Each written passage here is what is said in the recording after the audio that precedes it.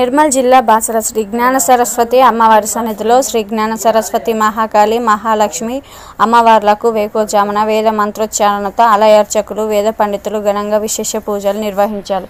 ప్రాతకాల సమయంలో అభిషేకం, అర్చన, హారతి, గణపతి పూజ, కలశ పూజ నిర్వహించారు.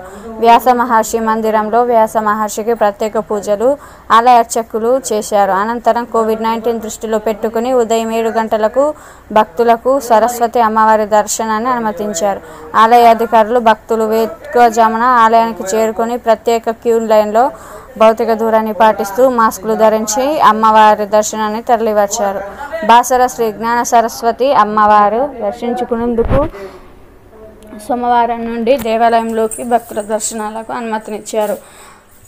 ఆలయ అధికారులు కోవిడ్-19 దృష్టిలో పెట్టుకుని ఆలయ పరిసరాలను తరచుగా ఆలయ సిబ్బందితో ఎప్పటికప్పుడు శానిటైజ్ చేస్తున్నారు.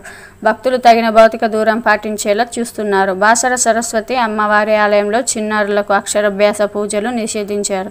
కేంద్ర రాష్ట్ర ప్రభుత్వ సూచనలు ఆదేశాల మేరకు ఆలయాల్లోకి భక్తులు రాకను అనుమతించేందుకు అన్ని ఏర్పాట్లు చేశారు. భక్తులకు తగిన భౌతిక దూరం పాటిస్తూ క్యూ లైన్లో సోడియం హైపోక్లోరైడ్ ద్రావణంతో ఆలయం పరిశుభ్రపరిచారు. ప్రవేశ ద్వారం దగ్గర శానిటైజర్లు అందుబాటులో ఉంచారు. అధికారులు ఆలయానికి వచ్చే భక్తులు దూరాన్ని పాటిస్తూ మాస్కులు ధరించడం తప్పనిసరి అని అన్నారు. ప్రతి ఒక్కరూ శరీర ఉష్ణోగ్రతను పరిశీలించేందుకు థర్మల్ గన్స్ ఏర్పాటు చేశారు.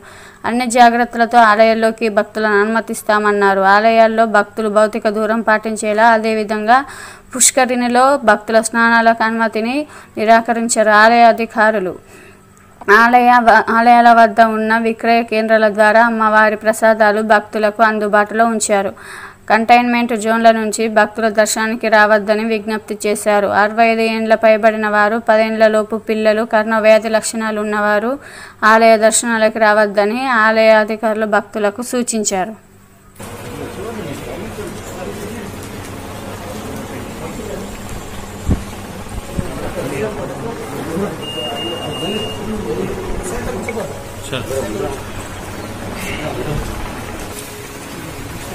అన్న కొంచెం అన్న